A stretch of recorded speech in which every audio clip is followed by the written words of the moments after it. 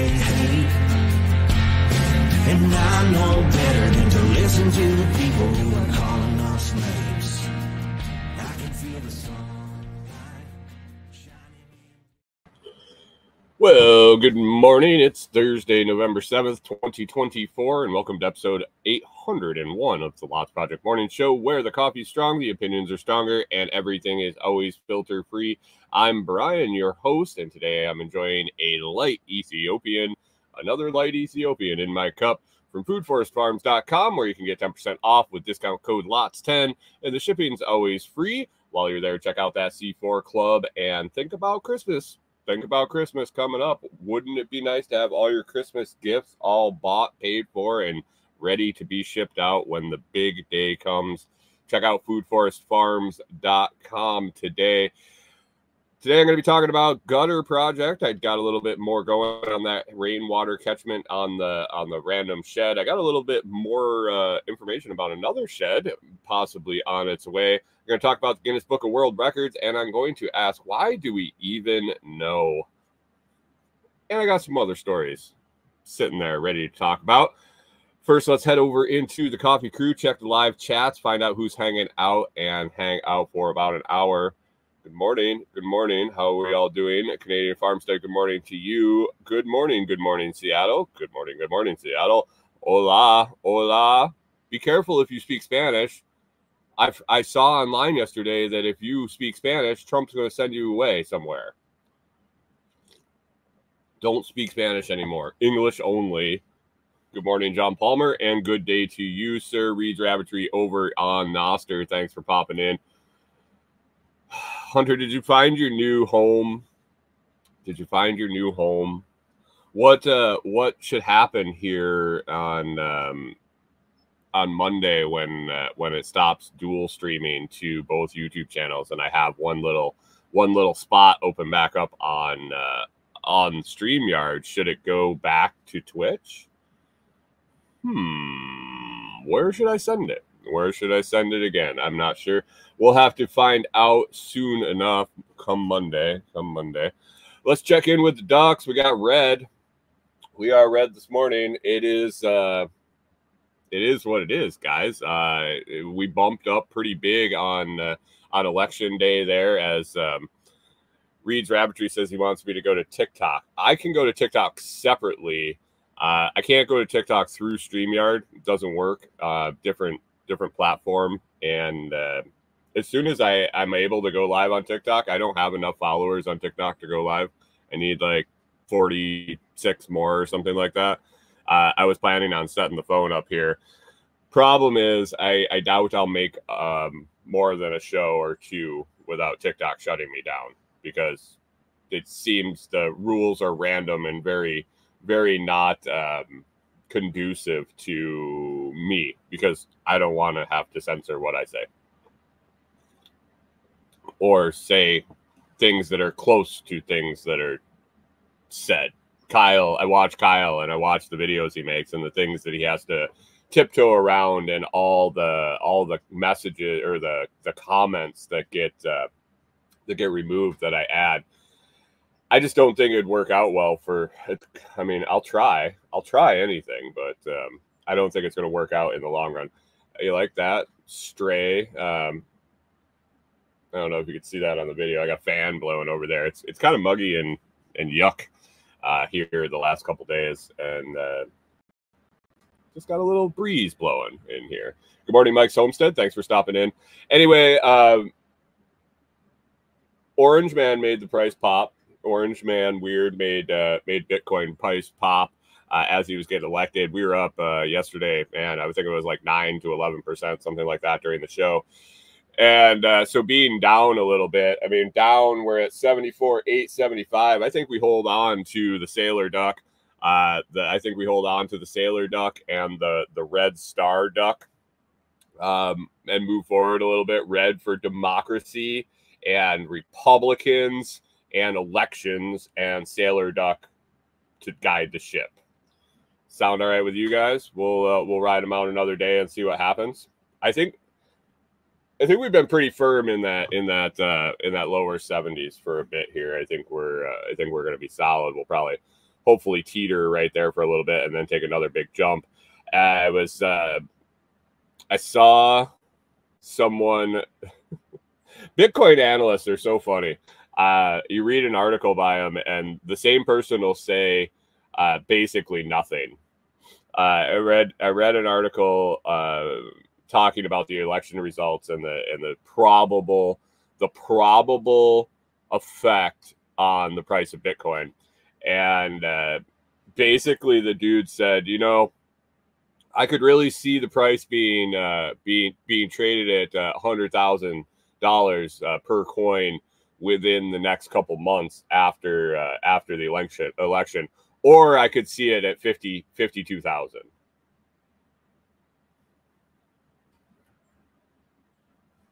The only thing he didn't add was or somewhere in between, because that would have been priceless.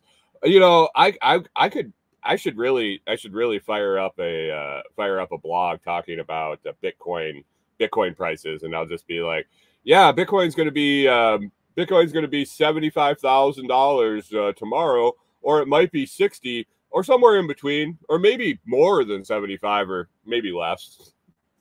It's like, what the fuck? Oh.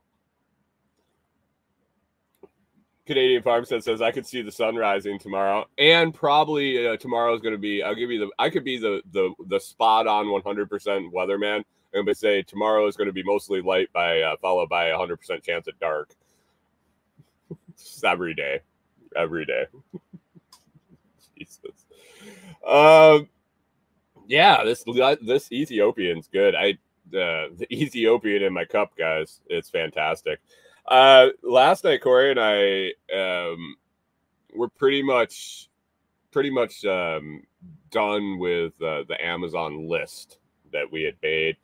We were kind of poking through some other movies, trying to find a TV show or a movie that kind of sparked our interest that was worth watching while we had dinner, and there wasn't really anything on the list.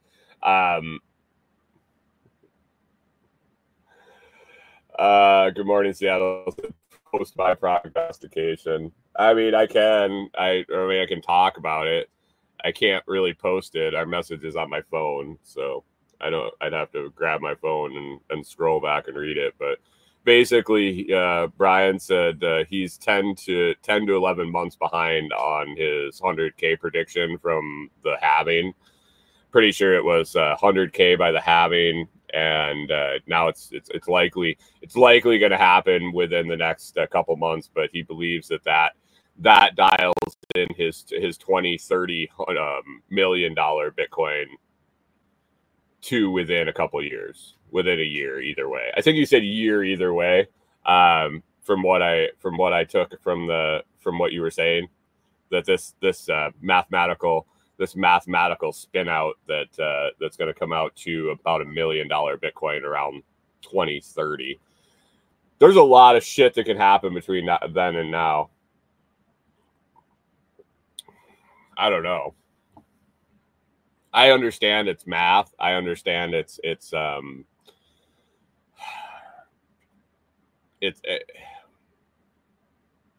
think there's a lot of outside forces that could really sway in the next 5 years.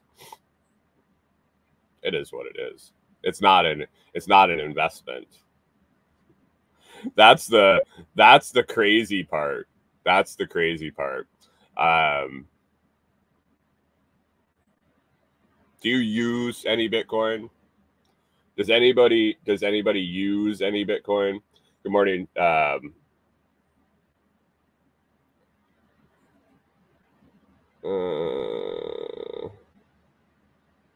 morning, Seattle says, go a drive a boom. I'm not sure what go a drive a boom is. And tariffs. Yeah, there's a bunch of stuff that could happen for sure. That's going to pressure that. Canadian Farmstead said, aside from zapping, he doesn't use any Bitcoin.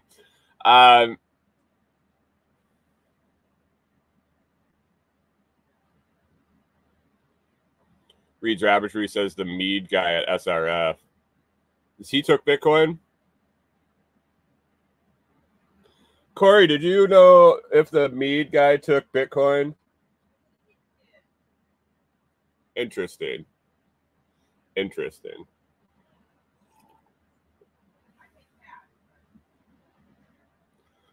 Right. Yeah. Somebody said he did. I didn't know that he did. I so I have some feelings on using or stacking Bitcoin.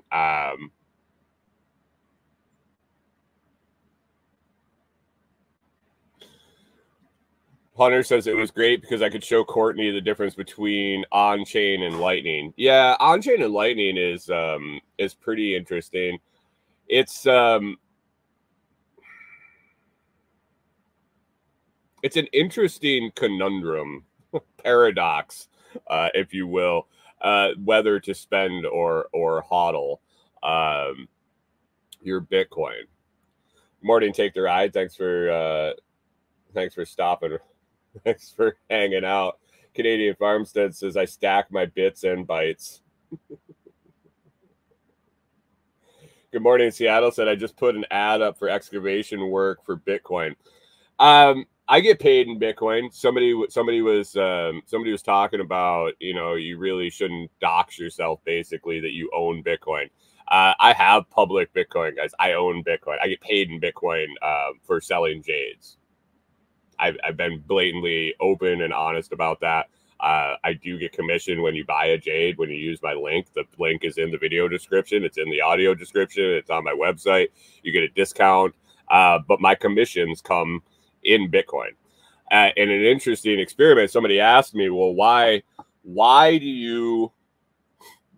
you take your pay in Bitcoin? And I was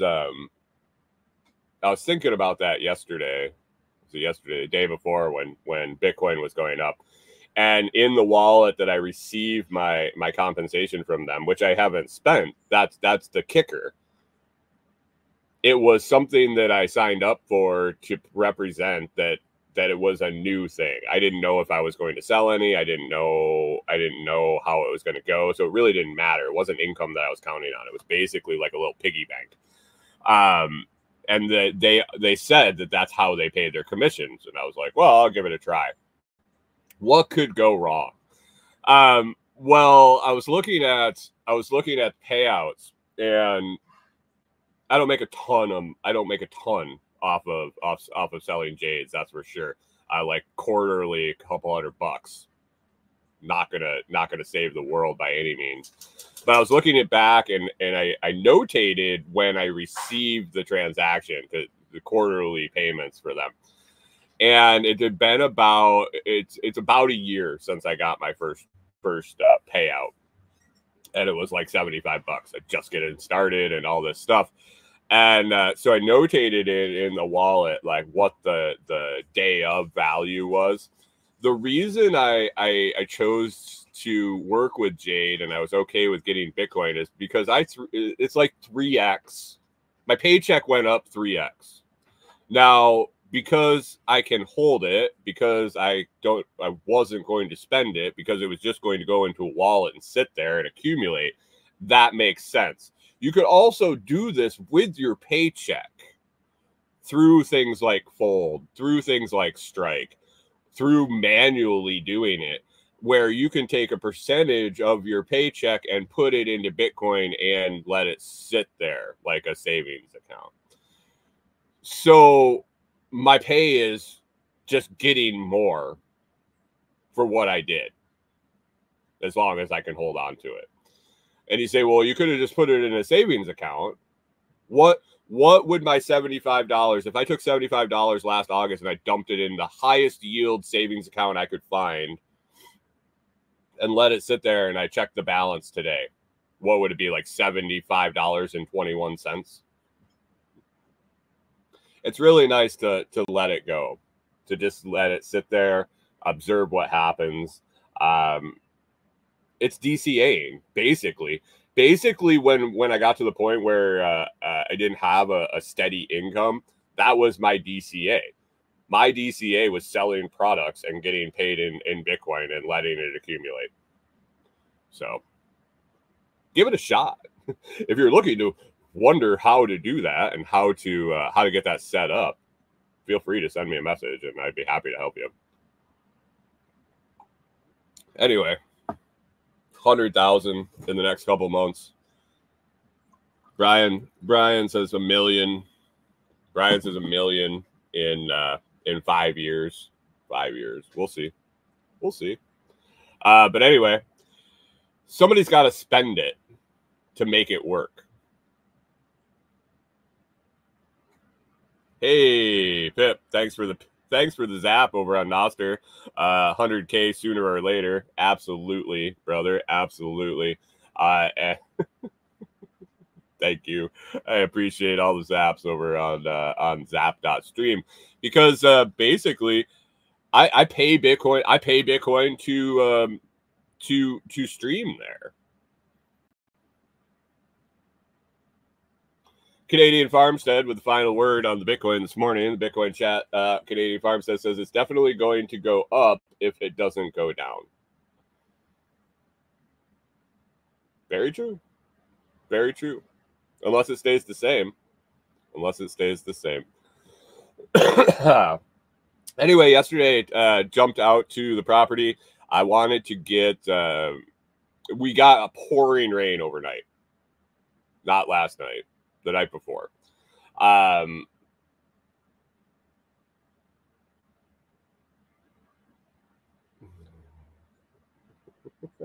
Martin's and family, good morning, motherfucker, to you also.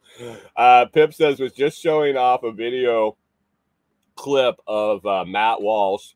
Is that Matt Walsh? Is that the guy that was on the Blaze and that had the two movies, the gender and the race movie come out? That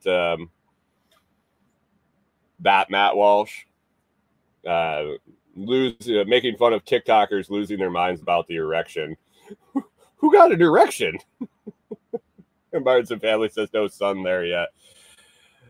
Are you in the dark? Aren't you way the fuck up there somewhere where you don't get light ever in the winter? Or are you still south of the Arctic Circle? Pip says, yeah, the am I racist dude. Yeah, Matt Walsh. He's an interesting guy. I remember seeing him before he got popular. I remember the first couple of things popped up on the Blaze with him, or before the Blaze, and then he kind of expanded. Martin's and family says he's close to the 49th parallel, I assume. So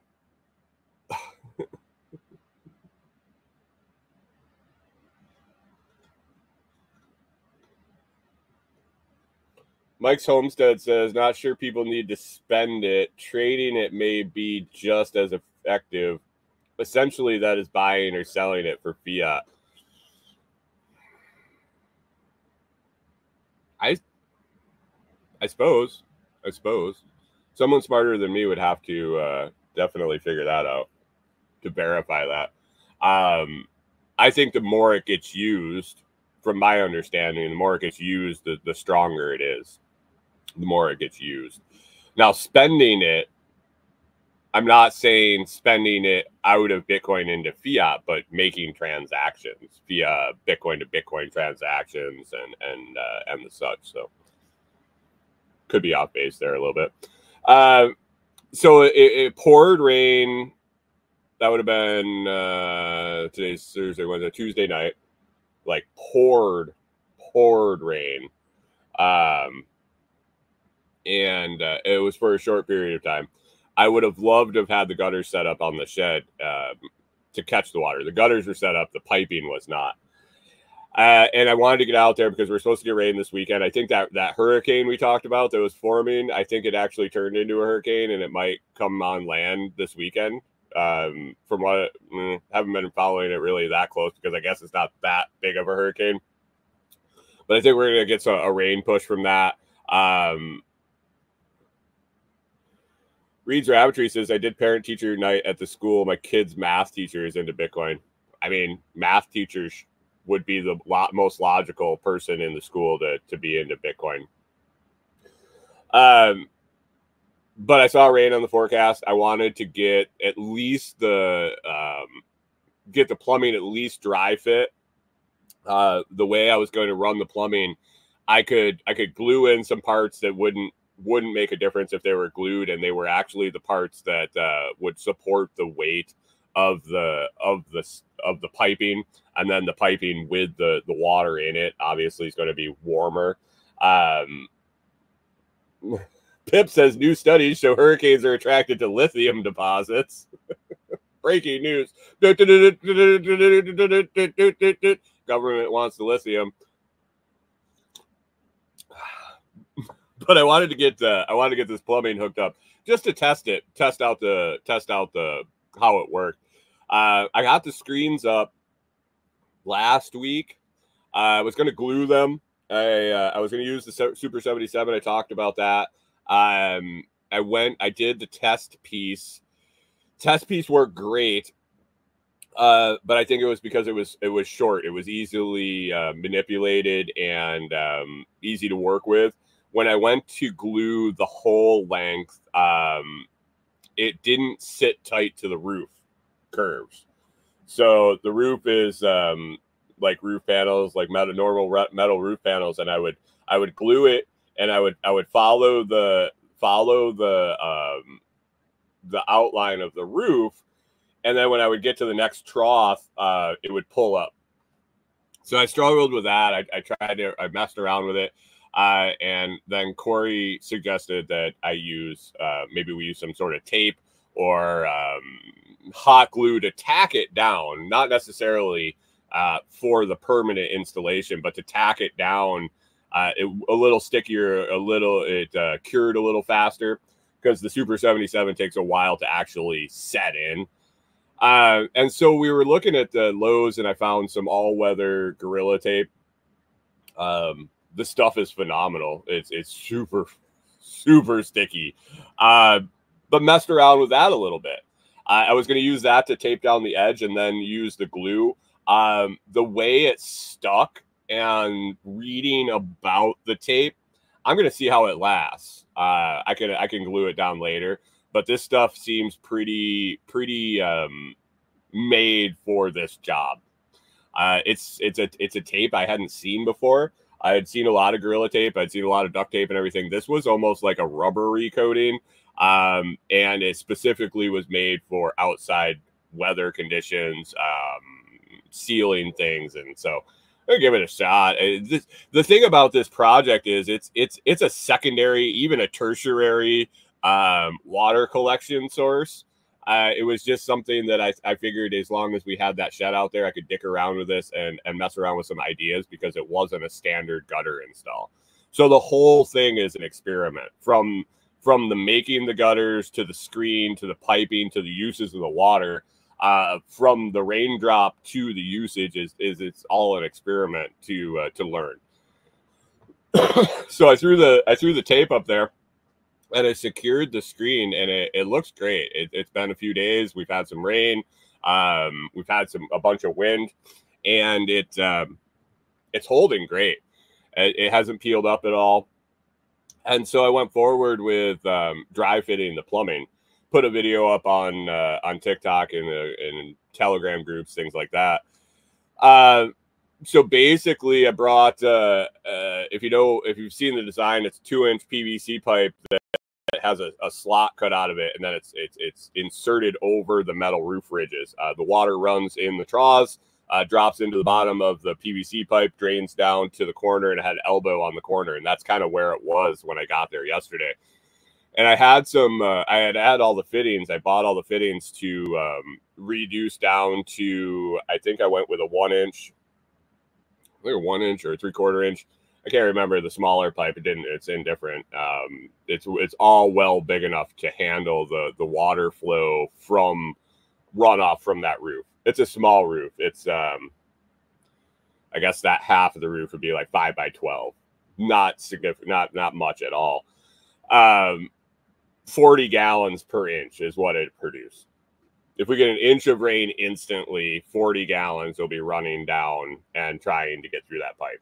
And if you do the calculations out, that the flow rates, I was into a lot of that stuff when I was doing maintenance in factories, was pipe size and things like that. So it's plenty of capacity. So what I did, so I'm still contemplating my first flush system, whether I want to do a first flush with each side of the system, each side of the pitched roof, or if I want to do it together in one before it goes into the tote, where I combine them.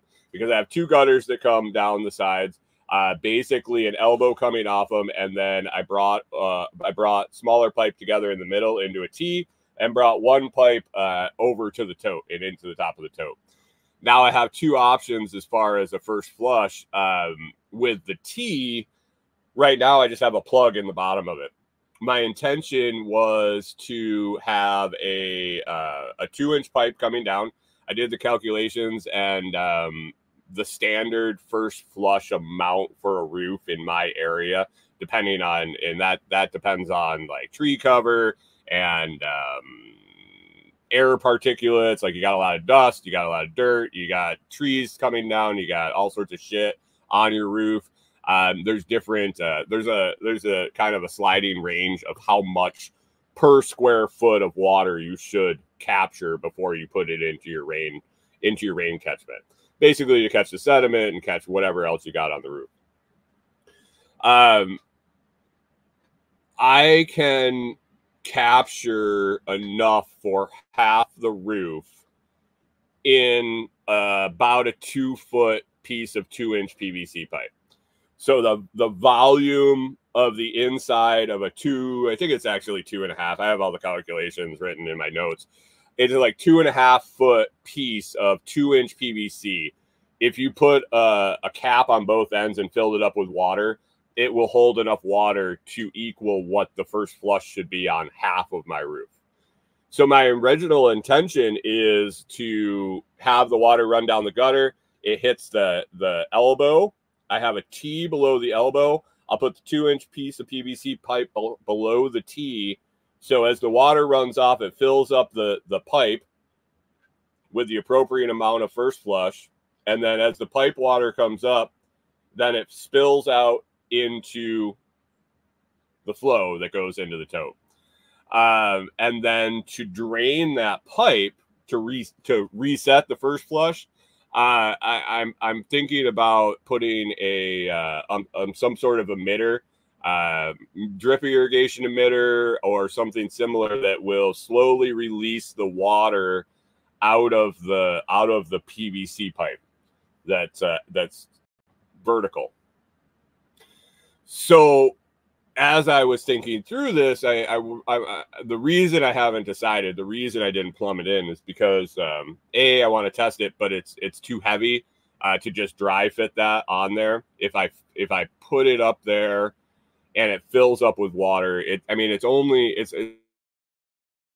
or more ish, not quite. So it's like 8 pounds. And I have a feeling if it rains, that weight, if I dry fit it, will make it fall because it's hanging vertical. So I didn't want to glue it on because I didn't know if it'd work yet. And I wanted to think it through some more before I glue it, and then have to cut it apart and replumb everything. So I just put a plug in there.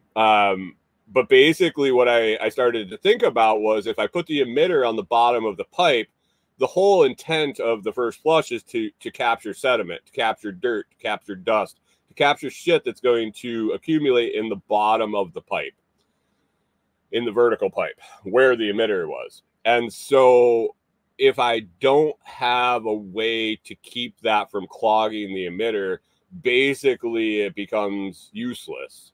It'll fill up with water. It'll probably drain out. It'll fill up with water, and eventually the sediment in the bottom will accumulate enough that it'll clog the emitter. It'll either cover it up or clog it or restrict it or something. And in the end, it's just going to fill up with water and hang there full of water, and it will serve no purpose. So I started thinking about other ways to handle that.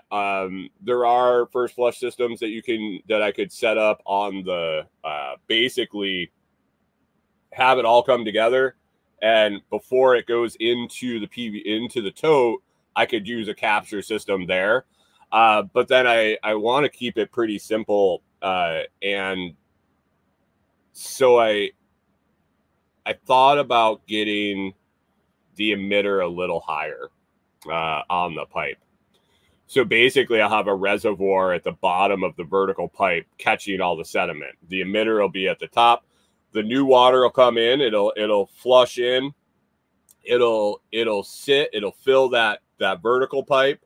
It'll stop raining. Everything will settle down to the bottom, accumulate in the bottom. The emitter will be above a few inches. It'll drip out. It'll keep that little reservoir of water in the bottom, and the sediment, the fine sediment, will eventually accumulate in the bottom. And I'll leave a screw off cap on the bottom so that one day I walk by and I just unscrew the cap and dump the sludge out. That's the idea. I am going to, right at this moment, I'll probably do some testing. I think I'm going to set up some sort of testing where I'll put together one of these and do fake rain events, basically. Pour water into it, see what happens. Mix some sediment and solution, pour it in there, see what happens before I glue it in. I don't think I could get it to. I might be able to use some wire or some zip ties or something to actually install one of these on the system, and see how it performs when it rains before I glue it in. Or I could use a union. I don't want to have to dick around with plumbing again. I want to plumb it one time and be done with it. So, but anyway, other than that, it's all set up. Just waiting for the rain, waiting for some rain. I think we had a little sprinkle yesterday, afternoon, evening, and then we're supposed to get some going into the weekend. So I'm guessing I'll have some water in my tote by the end of the weekend. Hopefully it doesn't all fall apart. I think I have it supported enough. Most of the vertical connections that gravity will work on.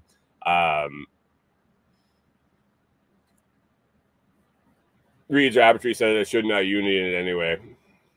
Not really. I don't think. It would just be a 2-piece of PVC pipe hanging straight down. What would be the purpose of putting a union in it? So I could take it off? If I was going to take it off, I would just cut it off and put a plug in. I'm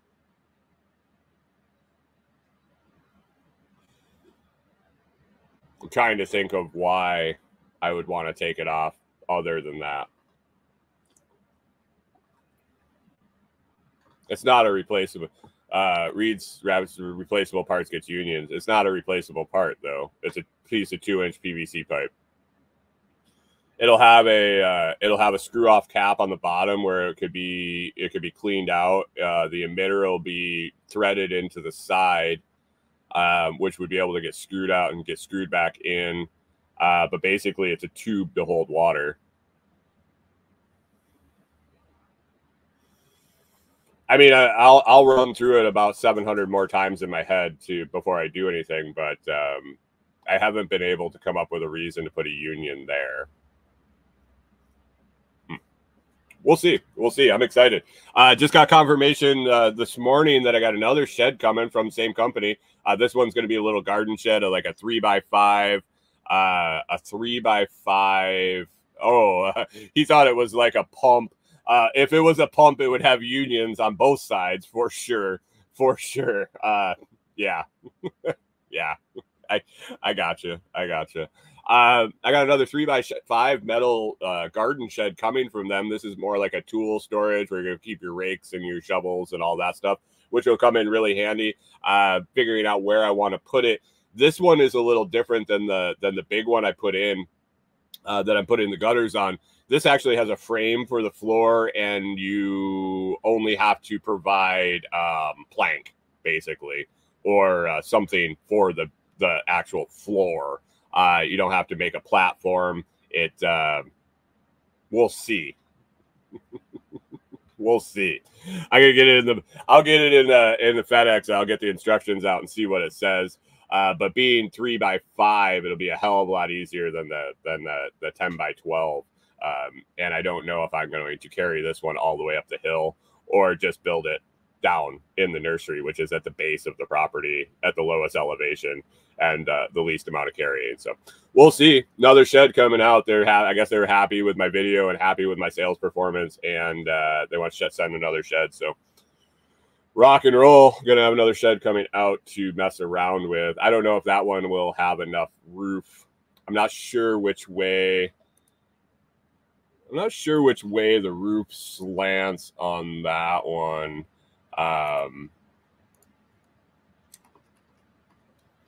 Forward to back if it's a single pitch. Yeah, that's a single pitch roof. So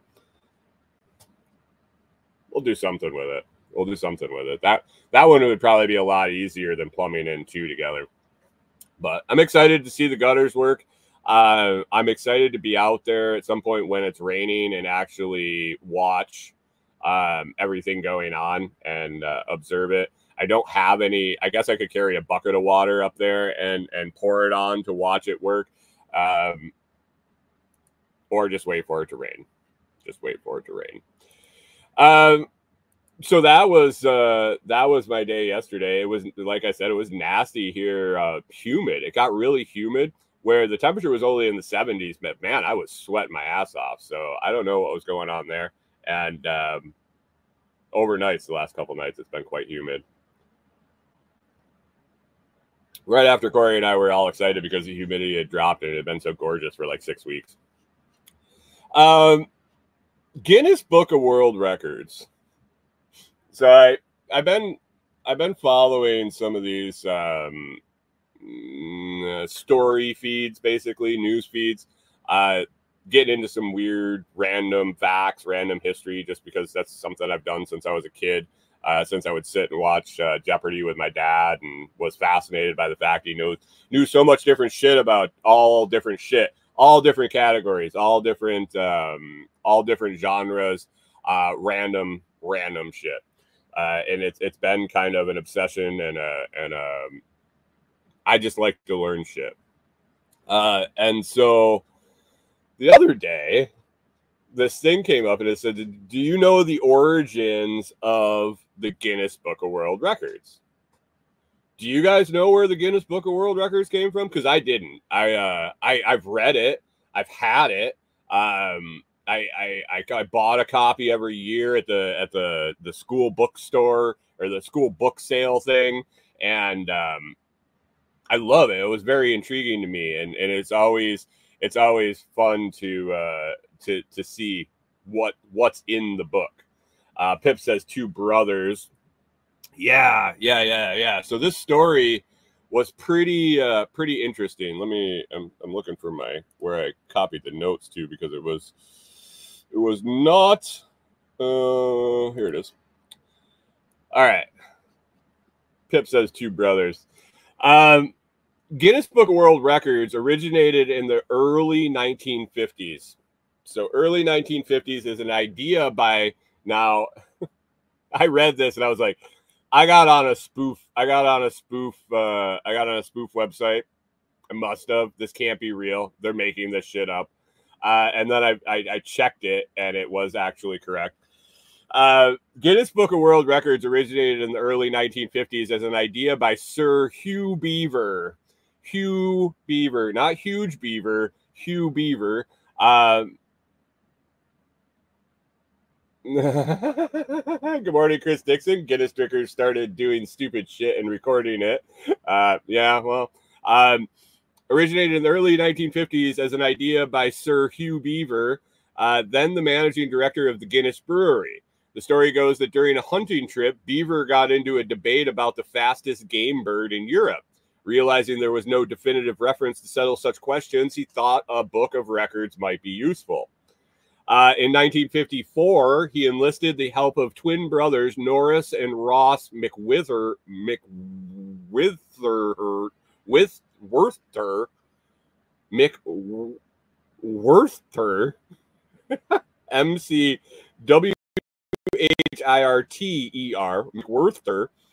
who were known for their expertise in facts and trivia. Those smart twins over there. They compiled thousands of records and published the first edition in 1955. Originally intended as a marketing giveaway, a gimmick basically to promote Guinness beer, the book quickly became popular, topping bestseller lists in the UK by Christmas that year. By the early 1960s, it had been published in multiple languages and sold millions of copies worldwide. The book's appeal grew over time, covering not only sports, human achievements, but also peculiar records, oddities, and extreme feats. In 1976, Norris, one of the brothers, holy crap. You ever choke on your own spit? That's fantastic. I love that when it happens. Norris continued project alone after his brother Ross's tragic death. Since then, Guinness World Records has evolved, expanding to include television shows, museums, and even an official website to document record attempts worldwide. Today, the Guinness World Records brand remains iconic, with record categories ranging from human abilities to nature and technology, encouraging people globally to push the boundaries of what is possible. And there you go. There you go. Thursday morning, Guinness Book of World Records. Now you know. You can go and buy a Guinness and sit down and thank the Guinness Corporation for pursuing the Book of Records. So now we can sit and know. We can definitively know all the useless shit. Just a bunch of useless shit.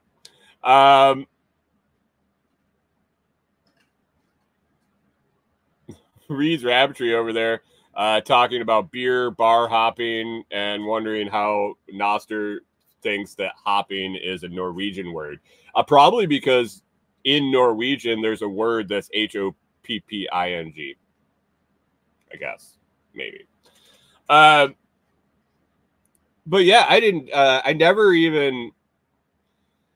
never put the connection together, honestly, in my brain, that Guinness being the beer. I suppose I'm late to the game in that. It seems like people, Chris Dixon knew it. Pip knew it was two brothers, but did you know it was associated with the beer? I did not. So that was interesting to find out.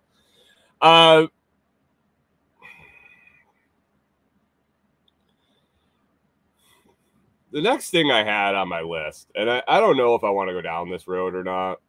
I've been contemplating back and forth. It's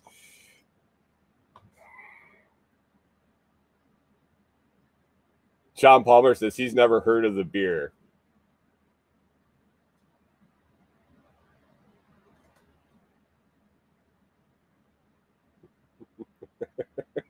Chris Dixon.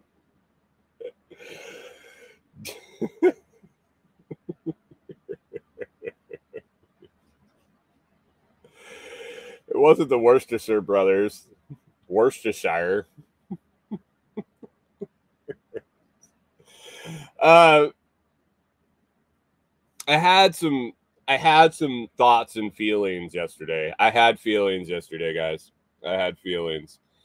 As I peruse social media, looking into things to talk about on the show, staying informed with the world, checking on and posting for the new podcast. I saw all the shit going on. The post erection erections, basically. So both sides. It was actually three. It was three sides. It was a triangle. There was the people that were hardcore Trumpers. There were the big I'm with her crowd, and then the people that were just like, you're both fucking stupid.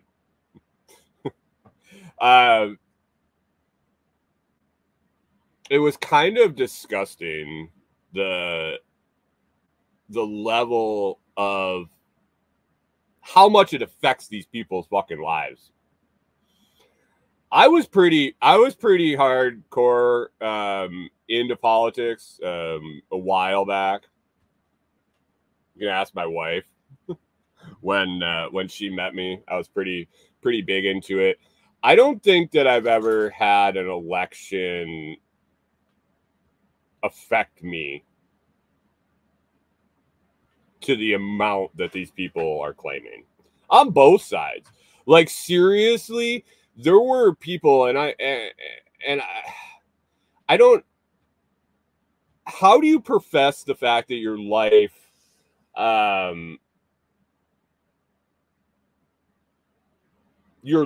is instantly better because of election results? There were people literally saying that it saved their life that President Trump was elected. That the skies are going to open up, and it was like literally people were saying that Jesus sent Donald Trump to save America.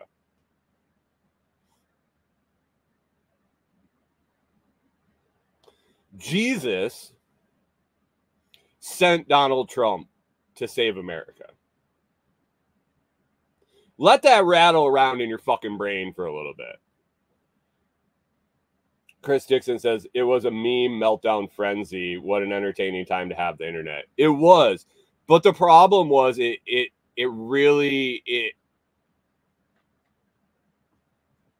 was disturbing almost how much effect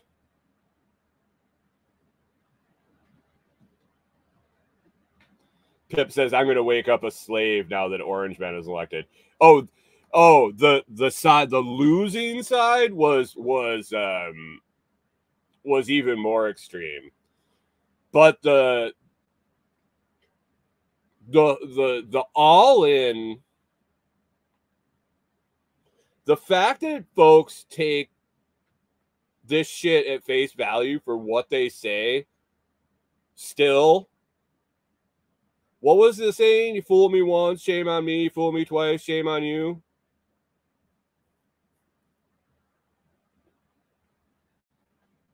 Chris Dixon says, that's how my coworker acted yesterday. Keep in mind, we're in Canada. Right.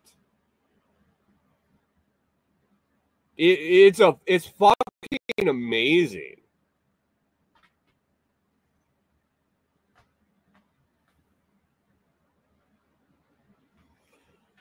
But if she had won,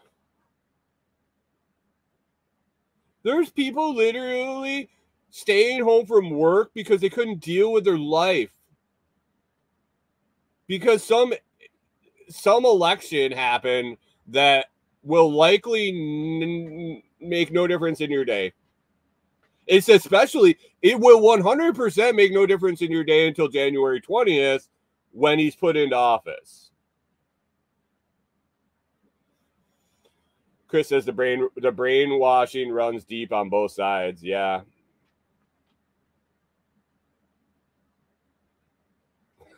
Mike's Homestead says, women in my office told me God brought Christians, Amish, Jews, and Muslims together for a Trump victory.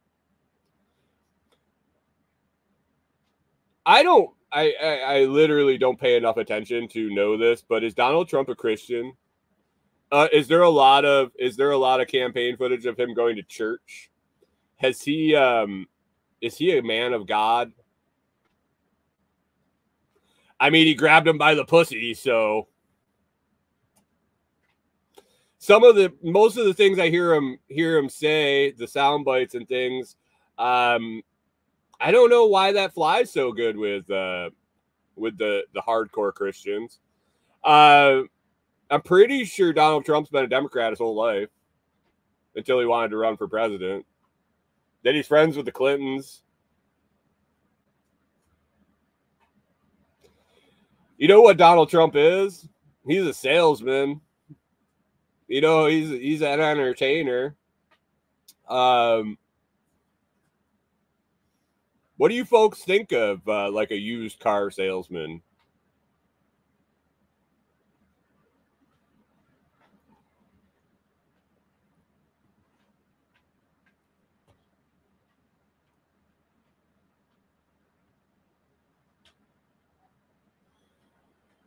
Good morning, Seattle says he is after a bullet took his ear and left his brain.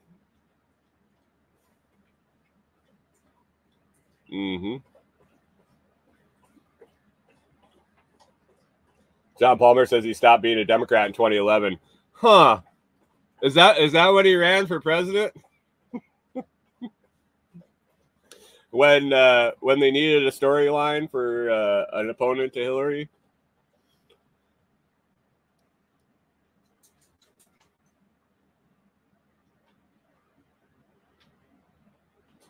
Reed's Rabbitry says, I think we should, this is not my opinion.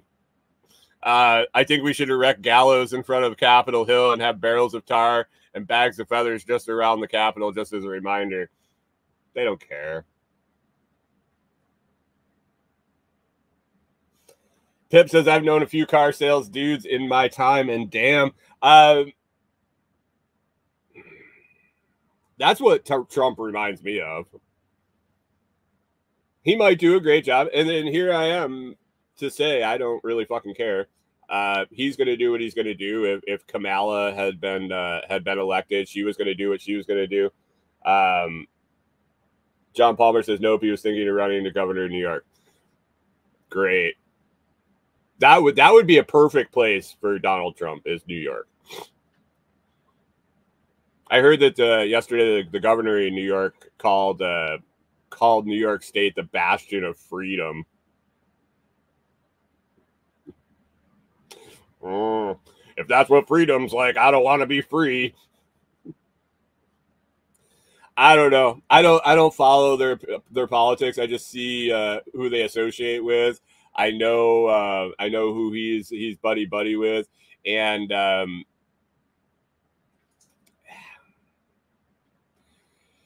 Kabuki theater, guys. Kabuki theater. Illusion of choice. I would, unless you're a squirrel.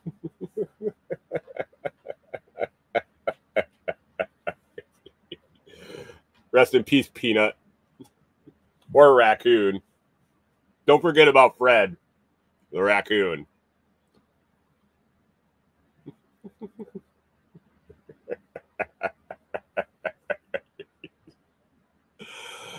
Oh, man. We'll see. We'll see what's going to happen, guys. Jesus saved us all. Jesus even saved the Muslims. What if Allah saved the Christians? What if... Oh, no. Nope. I just read that Donald loves Israel, so I doubt Allah saved Trump. I don't know. Geopolitics is such an interesting thing. But why do I even know? Why do I even know how the election is affecting you? Is it a badge of honor to be a fucking weak-minded piece of shit? A victim. I just answered my own fucking question. So much a victim society that even in a loss, we have to play the victim and show how much it affected us. Orange man bad. Where did he hurt me? I don't see the strength in a population that falls apart over a decision about the leader of the country. The leader, and the fact that they believe so strongly, and the fact that their life is going to change up and down. Where I was going is that we still don't know if Biden's still in charge, right? So as much as we went through the whole Biden, Sniffy Joe is insane. He's got Alzheimer's, he's got dementia, he's got all that. You haven't been able to convince me in a long time that dude is running this country. He is not the most powerful leader in the free world. He is not the head of the biggest economy on the face of the earth. He's not in charge of our military. You can't tell me that Joe Biden is making decisions on a daily basis that are affecting our country. He's basically shitting his pants and eating ice cream. And they're trying to keep him upright for the next month or so. 2 months, excuse me. 2.5 months. So how does this translate into this guy, this one person, this change? But he's going to bring in Joel Salatin and Thomas Massey and Elon Musk and who else? Sounds like a fucking episode of The Apprentice to me. Can all those folks get in the same room and work together? Or are they all mega hyper successful because they're egomaniacs and they need to work for themselves? I mean, I hope, don't get me wrong. I hope Joel Salatin and Thomas Massey and RFK Jr. and Elon Musk and they all get together. Hope they all get together and change the world. I hope they change the healthcare system. I hope they change the agricultural system. But it's a machine, man. It's a machine.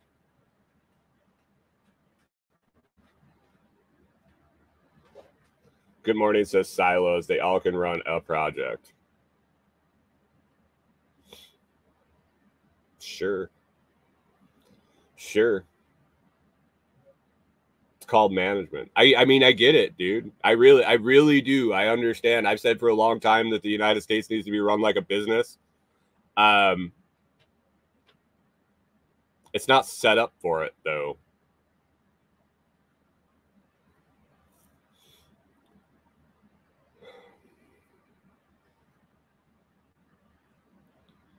Principles over preference say that can he just snap a finger? Is this a corporation where Donald Trump will be the CEO and he'll have all his C-level employees making decisions and pushing things through? Or is there a whole process that's going to have to go through? Repeal Obamacare.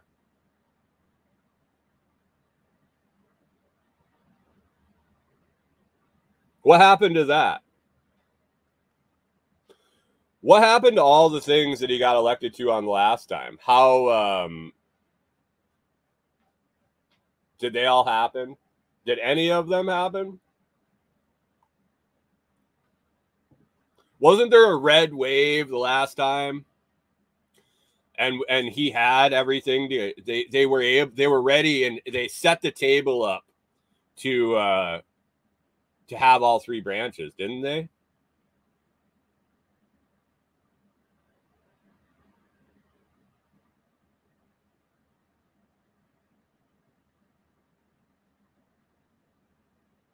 I don't know.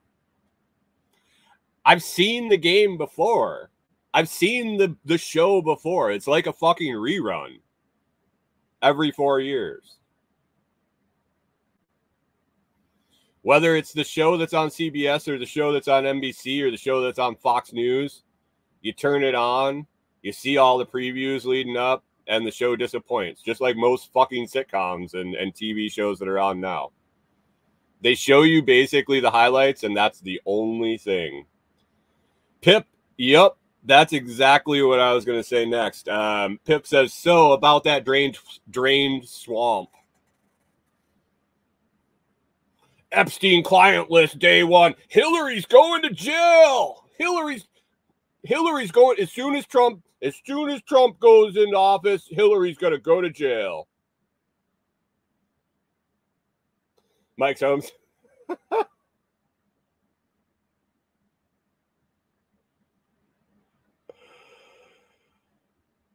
Oh God.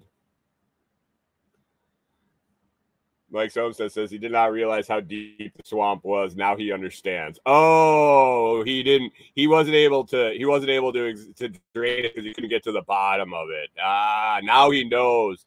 Now he's got scientists working on how to get to the bottom of the swamp, how to drain it.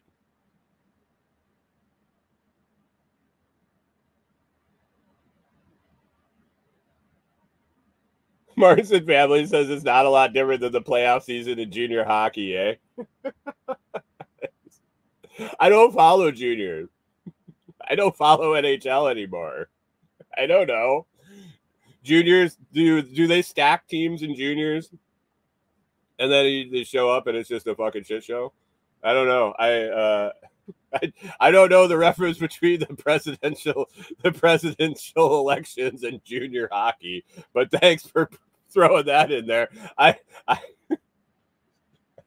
know I got Canadians in the chat when we're talking U.S. elections and we're bringing up hockey.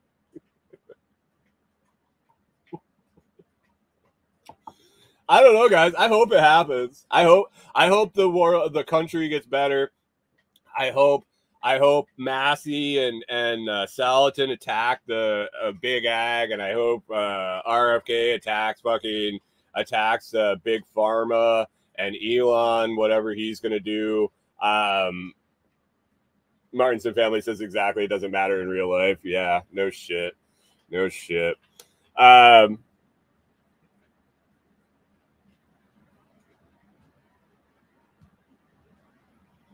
I think the world was a better place when we actually had voting booths and curtains to draw, and people kept their opinions to themselves.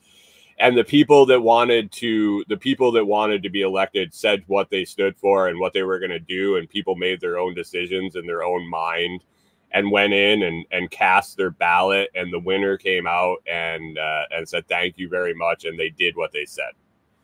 Oh, did that never happen? DEI is dead. Dude, you're like a fucking walking talking point. So edgy. Trump's here to save us.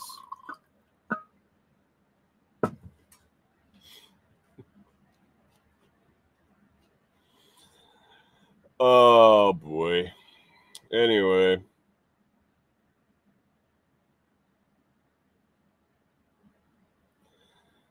Reed's Rabbitry says, how many of the promises can they actually do? That's the whole point.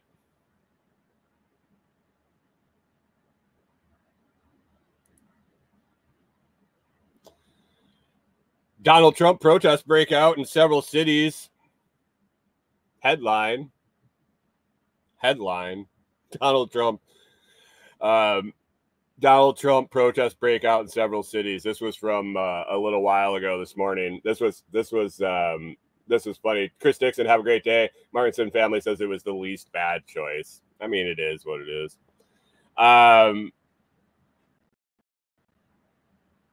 I was expecting to open this up and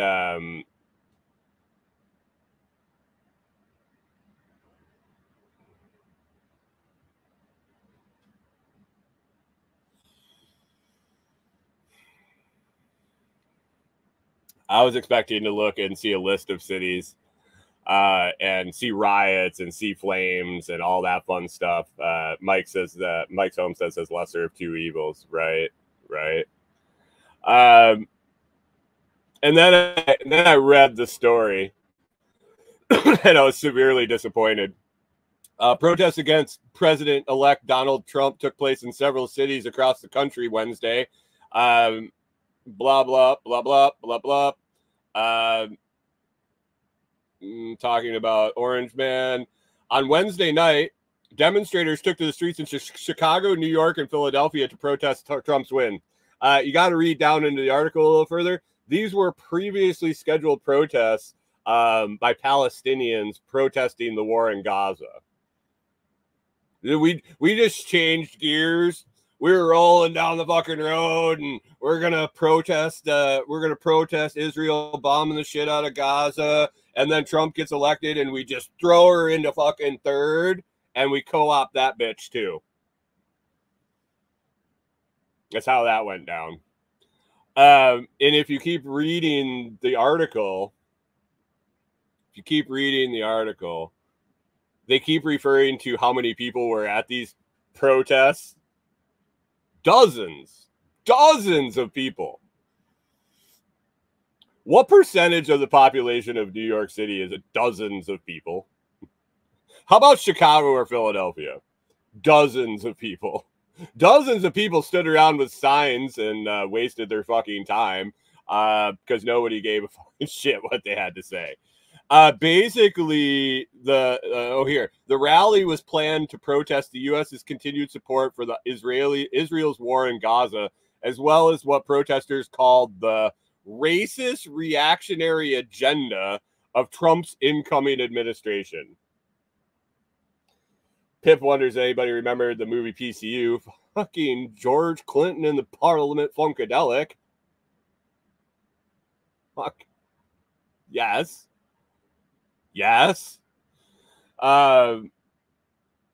During his campaign, Trump repeatedly said he would launch the largest deportation program in U.S. history in a second, as well as reinstitution its first-term policies such as remain in Mexico, limiting migrants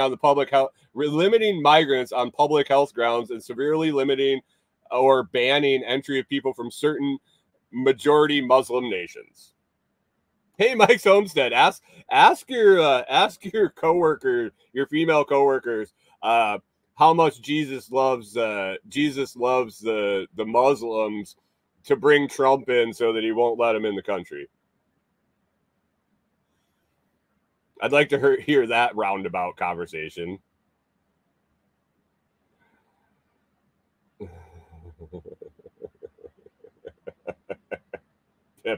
Pip with a quote from PCU. We're not going to protest. We're not going to protest. Gunner is a tool. We're not going to protest.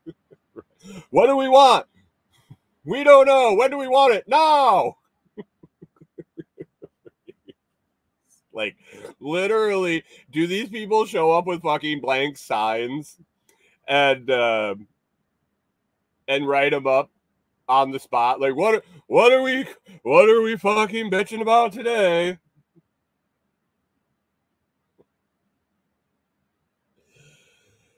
Oh man.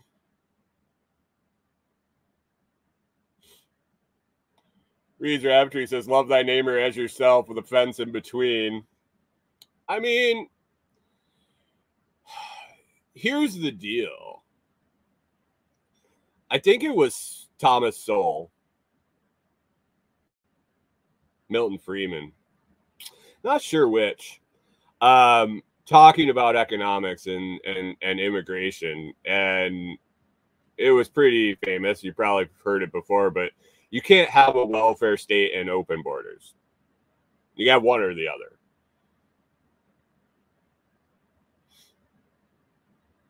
And it makes common sense. It's just common sense. I'd be okay with the open borders if the handouts weren't there.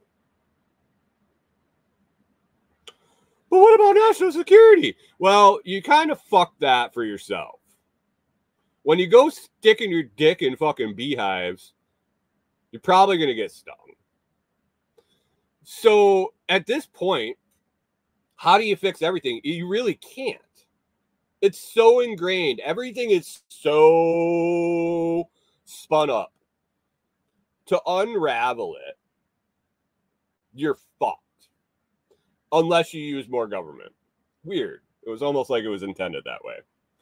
We pick fights all over the world. We're the world policemen, which perpetuates the need for more defense and more aggression and more bombs. Oh, wait, what do they call that? The industrial, military-industrial complex. Self-feeding organism itself. Look at ag. Look at everything set up through government. How do you unspin that?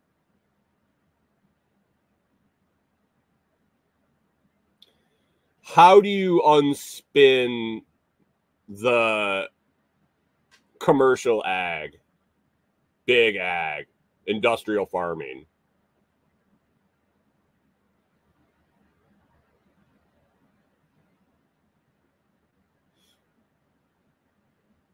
All Good Morning City L says a collapse. Well, we don't need the fucking Donald Trump to have a collapse. And who do we think that Donald Trump's on a suicide run? I've heard it called the revenge tour. He ain't gonna burn it down. He's not. It might be inbound. The collapse might be coming. Martinson family, have a great day, man. I appreciate you stopping by. Be safe and enjoy the Great White North. Does he hit the self-destruct button? Will all the people that are comfortable in government hit that self-destruct button? Will they push through policies that'll bring the whole thing down? I fucking doubt it.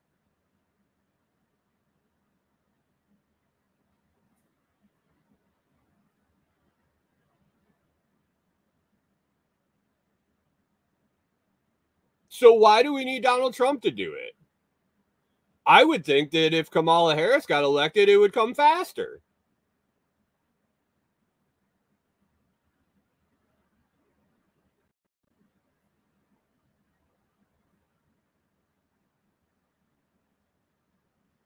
I don't think it's going to... Orange man bad. Orange man good.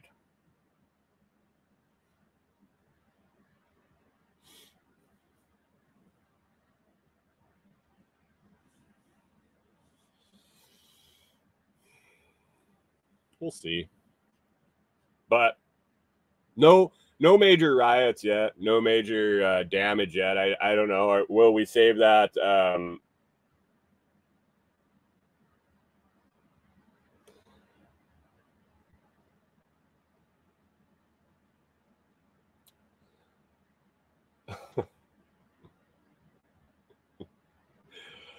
Good morning, Seattle says, right. Descent into Prison Planet or Freedom Revolution.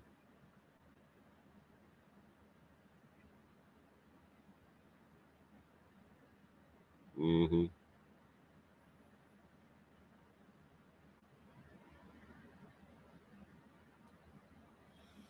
Take Reside says the financial reserve is at a point where they need excuses to keep printing, otherwise the fractional reserve system. Well, of course it will. That's what it's built on. That's what it is. It needs to keep going or it'll collapse. It's going to slowly run out of fuel, and it will collapse. But who's on the suicide mission to make it happen? Or are we just going to drain the swamp a little bit?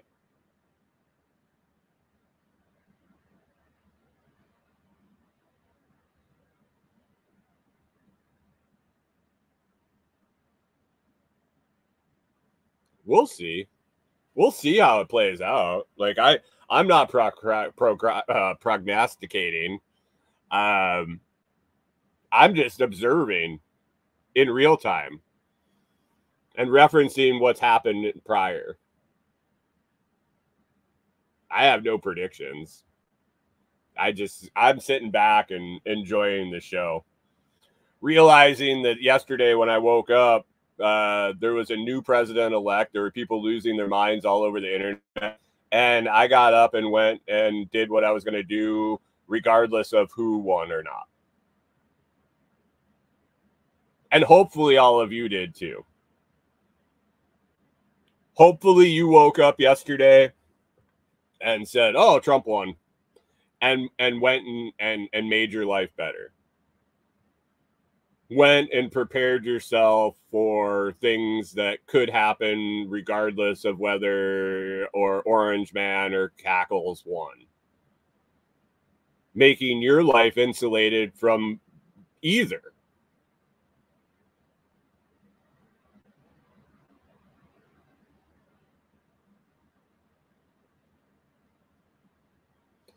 Mike's Homestead says, I wore a blue shirt yesterday. One of them said what a great day it was. I told them the blue shirt was my way of mourning, fired them up even though they knew my views. It's like, it's not even challenging anymore to get people stirred up. People are so ingrained. People are so vested that they've been convinced that this affects their day-to-day life. The shit's going to happen regardless of who's in charge. Maybe faster, maybe slower. Nothing, the end result is not going to change. So take care of yourself. Take care of your family. Take care of your communities. Build a life that doesn't fucking matter who's there. Enjoy getting up today. Be thankful you woke up and you were breathing. You can go to sleep tonight and hopefully wake up the next day and be breathing. Because one day that won't happen. And it doesn't matter who's in the White House. Even if you think it matters. Anyway, guys, we're going to wrap up. I'm going to get out of here. I got a bunch more interviews to do today. If you would go scroll down into the video description or the audio description if you're listening after the fact, and click on that link to listen to the Richard Walsh interview on Director Detour. I appreciate that. That was episode 2, came out yesterday. I got episode 3 coming out tomorrow. So swing down, hit the link, give it a listen, give it a review on Apple Podcasts, give it a subscribe wherever you listen to your podcast. I greatly appreciate all the downloads and launching that show off. I think it's going to be good and hopefully very successful. We will see. Yet to see. That's all on me. That's all on me to make it as successful as possible. So I appreciate you guys listening. Share it around. Share it with someone you know. It might not be for you, but maybe someone you know would enjoy listening to it. Other than that, it's Thursday. Roll into Friday tomorrow, and I hope everything's going well. Hopefully, no riots, and everybody enjoys the online entertainment and has a great day, guys. I hope you make it through. I hope everybody makes it through the second day of President-elect Trump being the president-elect and not being able to do anything. Anyway, yeah, for sure, 100%. Hope you have an awesome day, guys, and we'll catch up with you in the morning.